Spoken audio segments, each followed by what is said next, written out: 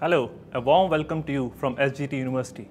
I am Dr. Mir Rizwan from the Faculty of Medicine and Health Sciences, and today we will be learning about intravenous urography or IVU. This talk will cover the introduction to the intravenous urography or IVU procedure, something about the procedure itself, and lastly, examples of some abnormal findings which can be detected on IVU.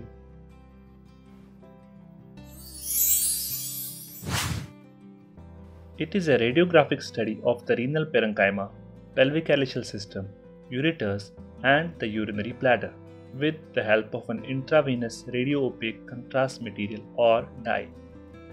The other names of the study are intravenous pyelography or IVP and excretory urography. The indications of the study are evaluation of renal function, hematuria, ureteric colic, recurrent urinary tract infections, suspected urinary tract pathology or any congenital anomaly, suspected urinary tract injury. There are also some contraindications to the study, and these have been divided into absolute and relative contraindications. The absolute contraindications are history of any contrast allergy and renal failure, while the relative contraindications include hepatorenal syndrome, thyrotoxicosis, pregnancy, and multiple myeloma. Now let's discuss the procedure of carrying out intravenous urography. The equipment needed for the study is a basic X-ray or fluoroscopy equipment, plus a radiographic contrast material or dye.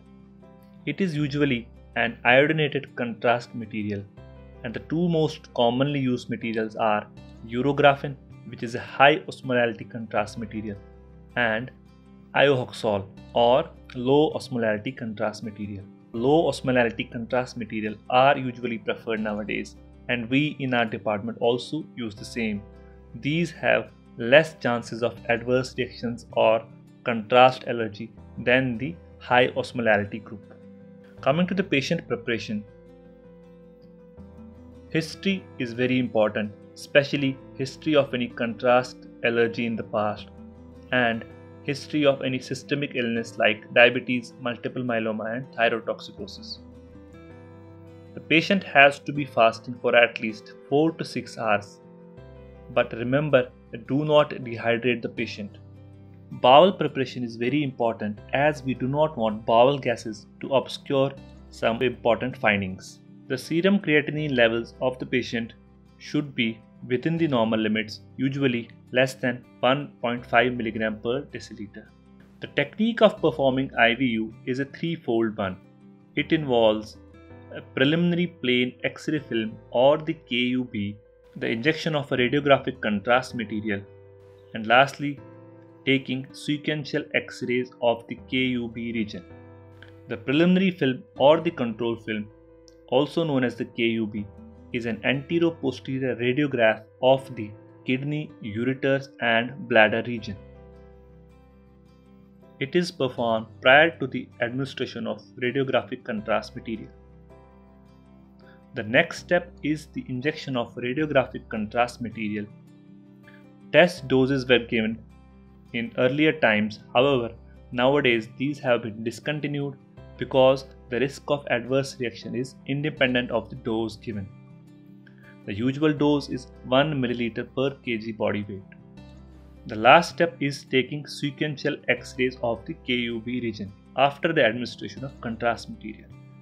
So, multiple films are taken, starting with a 1-minute film, also known as a Nephrogram phase, then a 5-minute film, then a 10 to 30-minute film known as the Ureterogram phase, a full bladder film also known as Cystogram phase, which is usually taken at around 45 minutes or when the patient complains of full bladder, and lastly, a Postvoiding film. These are the basic radiographic films taken after the administration of contrast material. However, additional films can be taken or a modification of procedure can be done depending on the indication and the patient. Now let's discuss each of these films one by one. The immediate film or the nephrogram phase is an anteroposterior or AP view of the renal areas to show the nephrogram, that is opacification of the renal parenchyma. In this film, we should look for the size, outline, axis and the position of both the kidneys. As you can see in this film, there is faint opacification of both the kidneys. The next film is taken in the secretory phase, which is around 5 to 15 minutes, and in this film we look for the contour of both kidneys. We look whether the contrast is filling both the pelvic calyceal system or not, and we look for any delayed film or absent filling. The next film is taken at around 30 minutes. It is known as the ureterogram phase. In this, we look for any dilatation of collecting system or ureters and the evidence of any filling defect within the collecting system or ureters. The whole ureter is very often not entirely demonstrated in one single film because of the peristaltic wave, so we may have to look for other films as well. The next film is taken when the patient complains of full bladder, that is usually around 40 to 45 minutes after the injection of contrast material. Look for bladder size and shape. Look whether the contrast is filling the bladder or not.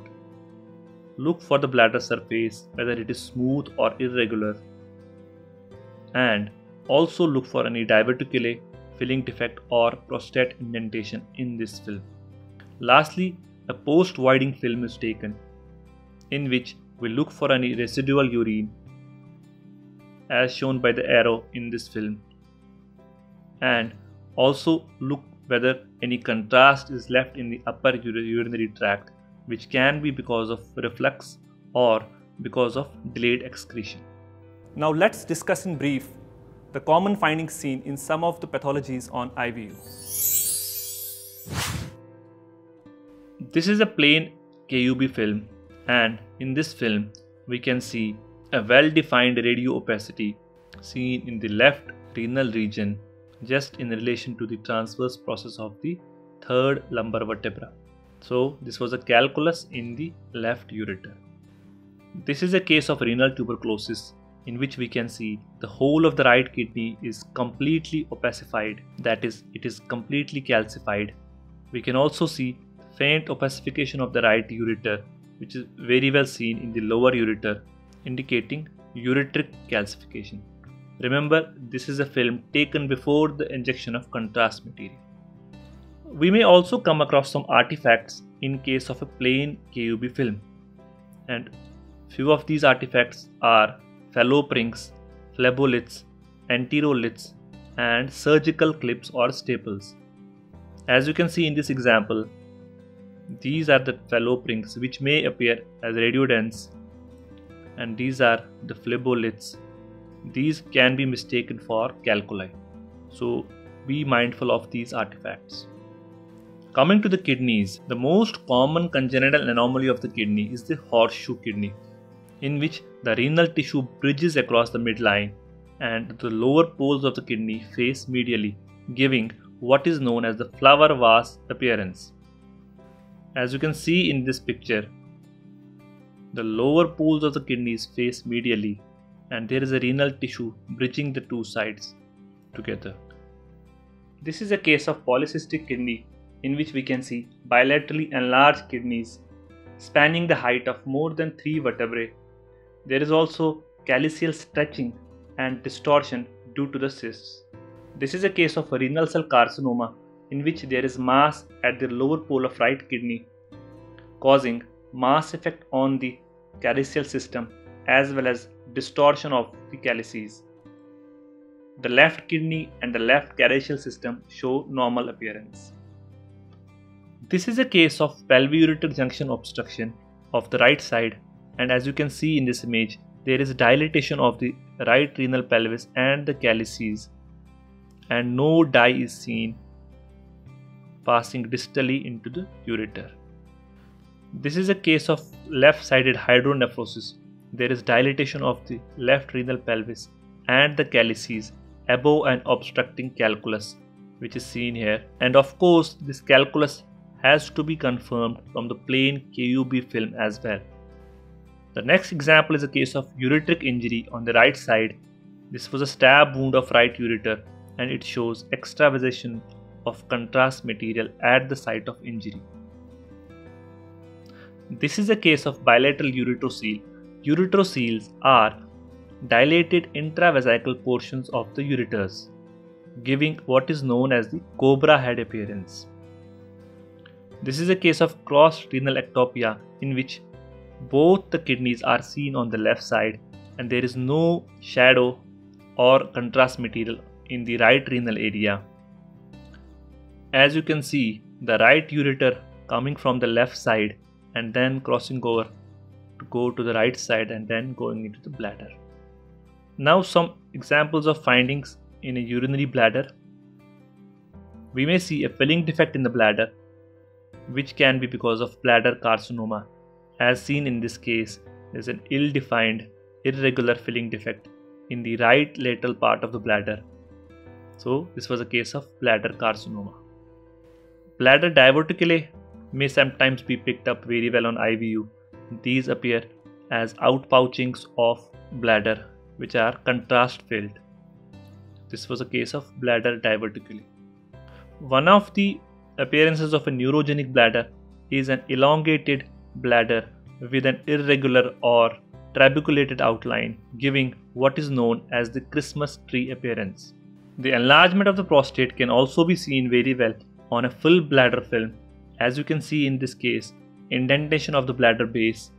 The dark area here is the prostate and white area is the bladder. Of course, the distinction between benign and malignant pathology cannot be entirely made out on IVU and further investigations may be needed. There are many advantages of performing an IVU procedure, like detailed anatomy of the collecting system can be seen, for example, in congenital anomalies. It can very well demonstrate major calcification and calculi. And also, the procedure is quite affordable, especially in a country like ours. Lastly, the procedure also has its limitations, and the first and foremost limitation is that it depends on the kidney function.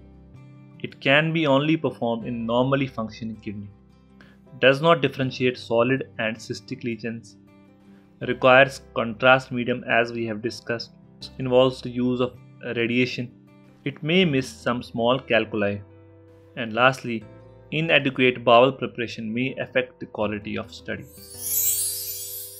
So today we covered intravenous urography, and the next time we meet, we'll be discussing some common signs in radiology. Till then, keep learning, keep growing. See you next time.